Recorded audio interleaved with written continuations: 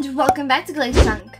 Today we're going over more Minecraft myths that are fake. So we hope you guys are excited for this video, and if you are, make sure to slap that like button on this video, and if you guys are new here, make sure to smash the big red subscribe button and turn on post notifications.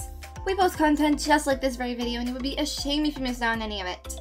Anyways, with all that being said, let's jump right into today's video because this one might shock you guys. An endless world with endless possibilities is the one named Minecraft. This game is one of the best known games around the world. The reason is very obvious. It encompasses several features with different adventures. Mobs like zombies, creepers, skeletons, and other dangerous creatures make the game more interesting to roam around the biomes. Here, with the help of different things, we're going to learn if the selected myths are true or false. Therefore, interesting myths and truths have been tested for the right results, which can enhance a player's knowledge about Minecraft. Foxes can turn water bodies into ice with Frostwalker enchantment. Truth? The myth is not true, as if a player observes the fox after taking it into the water, then he will notice that the fox with the enchantment in its mouth will not turn even a drop of water into ice.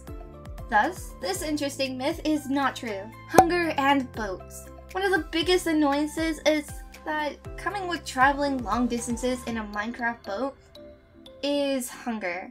As the hunger bar of a player gets lower, they start to slowly lose their ability to sprint and may even die on hard difficulty. To avoid this, wise Minecraft players often make sure to pack some food to keep their bellies full.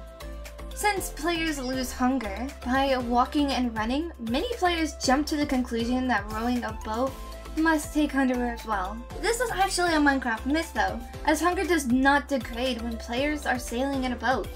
This makes boat travel one of the most hunger efficient methods for travel in the entire game. Lava and fall damage.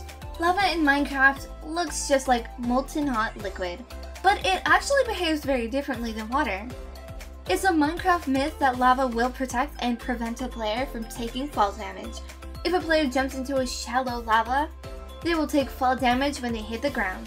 Players are better off using a water bucket or jumping into bodies of water instead. Lava doesn't stop fall damage, and it will set players on fire too.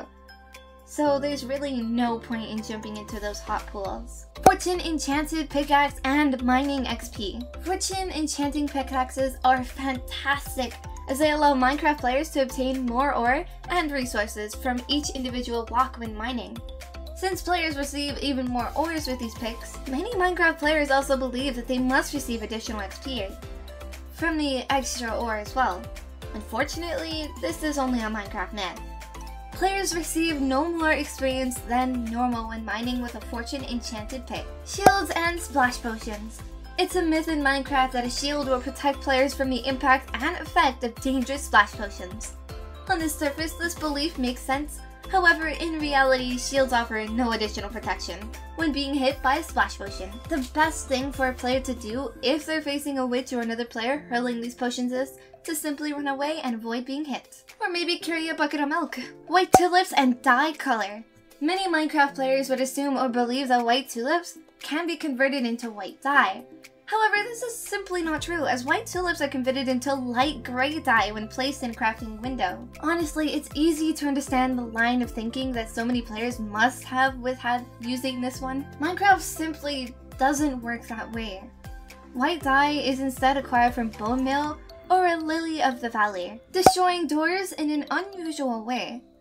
Truth, the above mentioned myths is true. It certainly happens that if a player breaks any door from the lower part, then the door is destroyed and the player won't get anything. But if he breaks it from the upper part of the door, then he'll get the same door again.